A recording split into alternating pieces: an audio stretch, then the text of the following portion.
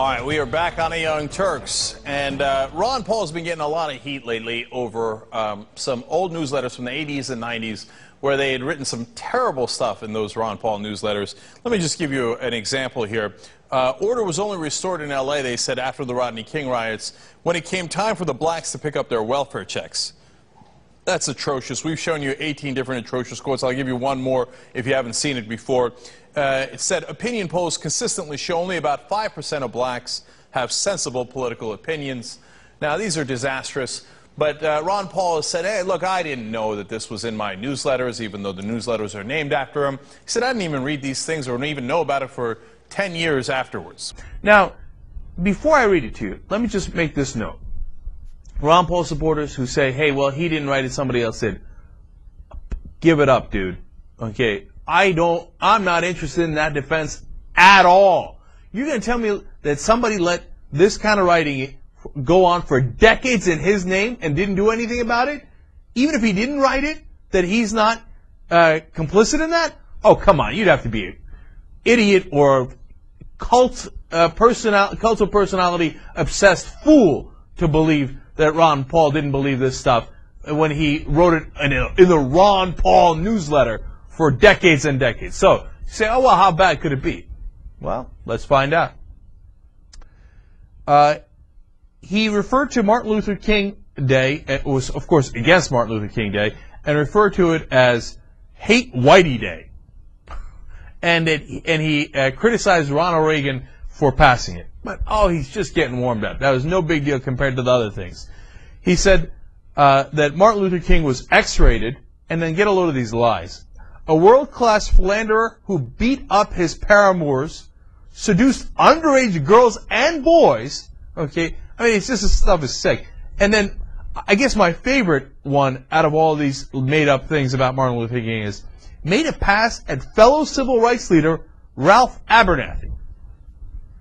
How the hell would you even know that? What, did Abernathy tell you that Martin Luther King made a pass at him? And what, he whispered it in the ear of racist Ron Paul? Get the f out of here, man. Come on. And then they published this newsletter, and they claim they got a circulation of hundreds of thousands of people, and they put this crap in, and then he goes, what? What, racist? I don't even know what you're talking about. Yeah, Martin Luther King's a pedophile, and Martin Luther King Day is Hate Whitey Day, but I don't know what you're talking about. I'm not racist. Well, it gets worse. Well, the problem is, here he is on tape in 1995 talking about those same newsletters. I also do an investment letter. It's called the Ron Paul Survival Report, and I put that out on a monthly basis, which is a gold-oriented newsletter, but it's also expressing concern about surviving in this age of big government. Well, that has, of course, cost him some supporters, but it's also gained him some supporters. And one of those supporters is apparently Stormfront, which bills itself as White Pride Worldwide. A blog poster now, not the guy who runs it, but a poster on the website said the reason that he supports Ron Paul is because he opposes Jewish supremacists, the Fed control of the money supply, and because he opposes Americans engaging wars for Israel rather than America's interests.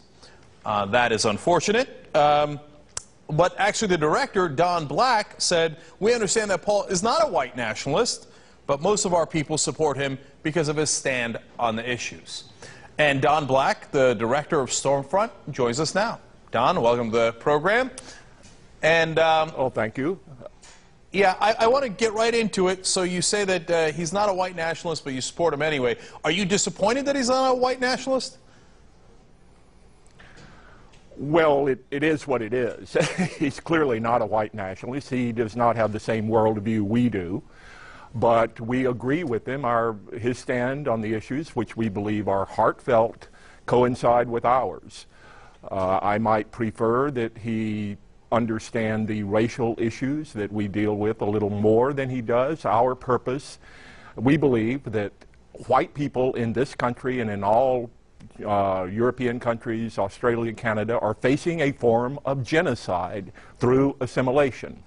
Yeah, I know. Well, millions you know, Don, legal and illegal aliens are brought here. That is genocide. So Ron Paul does not obviously agree with that. Right. But he does believe in securing our borders, and he wants to get us out of all of these trillion-dollar wars.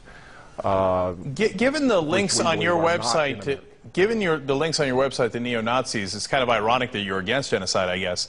But Don, I don't. Are you claiming that in America, where every single president has been white, and I can go down the list of all the important, powerful positions being completely and utterly white, that white people do not have enough power in this country?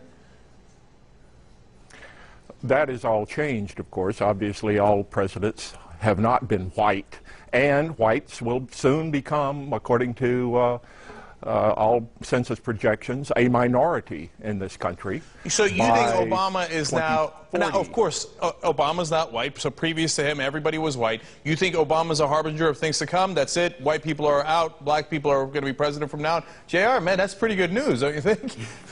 Really? I mean, seriously, Don, I mean, do you really think that? I'm just curious. Or is it like something you do to sell stuff?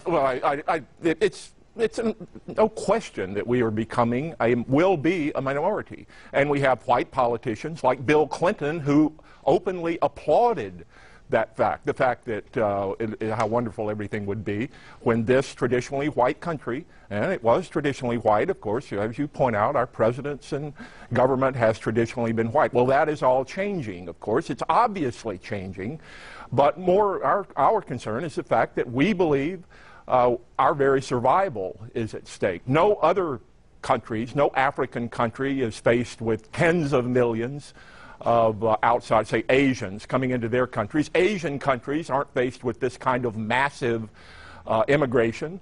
And so this is a threat to our survival through assimilation. Don, there's a great irony there because they come to this country because we represent equality for all, which you want to then stop. So then I guess they would stop coming because then we'd be a racist country. But Don, let's go back to Ron Paul for a second. What made you a fan of Ron Paul? I mean, you say he's not a white nationalist. You say he doesn't understand the coming genocide. So what was it about him that attracted you to him?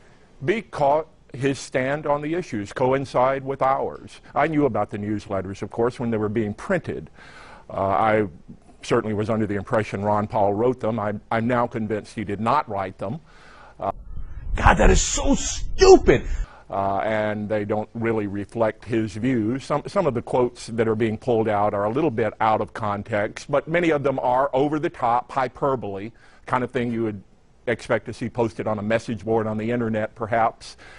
But his stand, his heartfelt positions on the issues are coincide with ours. So it's interesting that you know.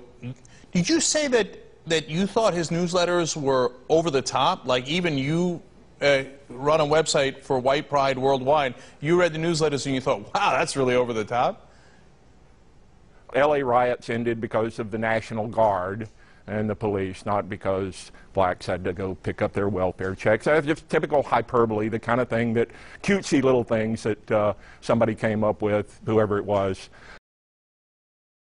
They were trying to appeal to Ron Paul's paleo-conservative base. They were trying to appeal to Ron Paul's paleo-conservative base. They were trying to appeal to Ron Paul's paleo-conservative base. They were trying to appeal to Ron Paul's paleo-conservative base. God, that is so stupid. Oh, but come on, somebody else might have written that and said it was Ron Paul, and he only published it for about 20 years straight. What? No, he's not responsible for that. My ass, he's not responsible for that. No, look, Ron Paul might be right about Iraq, and I think he is, but he's so dead wrong about this, let alone other issues, that even considering supporting Ron Paul is nuts. Is that a code word for racist base? Paleo-conservative, of course, is a traditional conservative. I don't necessarily consider myself a conservative. I'm not sure what's left to conserve. But paleo-conservatives, yes, of course, accept racial realities. There are racial differences. They're inherent, they're genetic, there's nothing wrong with that. And we understand that. We are racial realists. Paleo-conservatives tend to be racial realists. There's some irony in using the words racial realism in the context that you used it in. But I want to show you one last thing here, Don. It's a clip from Ron Paul from 1988, and he's talking about why the war on drugs is hurting minorities. I want to have you watch it and then get your reaction, okay? We do know that opium was used by the Chinese, and the Chinese were not welcomed in this country. We do know that the blacks at times use heroin, opium, and the laws have been used against them. There has been times that it's been recognized that the Latin Americans used marijuana, and the laws have been written against them. But lo and behold, the drug that inebriates most of the members of Congress has not been touched because they're over there drinking alcohol.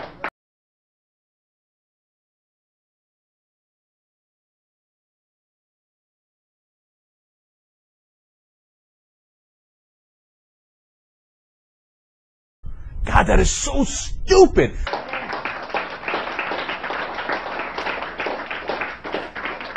Now, there, Ron Paul is saying that he's against the war on drugs, partly because he wants to protect minorities from the discrimination that they're facing on the war on drugs. Does that disappoint you? God, that is so stupid.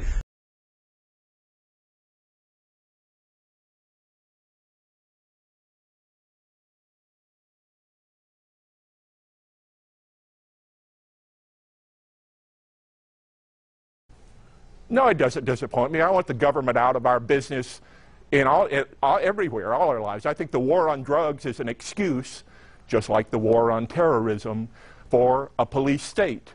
And our Constitution is being scrapped. I believe in individual liberties. I believe in freedom. And I don't want some jackbooted thug, to use one description, kicking down my door or anybody else's. And of course, drugs are just, if people want to use drugs, that's their business. They're hurting themselves. But the war on drugs is just it's a farce. Right. Like Ron Paul says, it should be canceled. Right. And I want the audience to understand something. You know, there are some things that people that we massively disagree with can come to the same conclusion. So, for example, Don and Ron Paul agree on getting out of the wars. So do I, right? That doesn't mean that because Don supports Ron Paul, that Ron Paul supports Don, all right? And the fact that I disagree with the wars doesn't mean that I support Ron Paul. But I just wanted everybody to get the proper context. I wanted them to find out why Don was supporting Ron Paul, which doesn't necessarily mean that Ron Paul is supporting Don's group. He has, you know, said that he's not happy if you guys try to do voter turnout for him or whatever it might be. But I wanted people to get a clear view.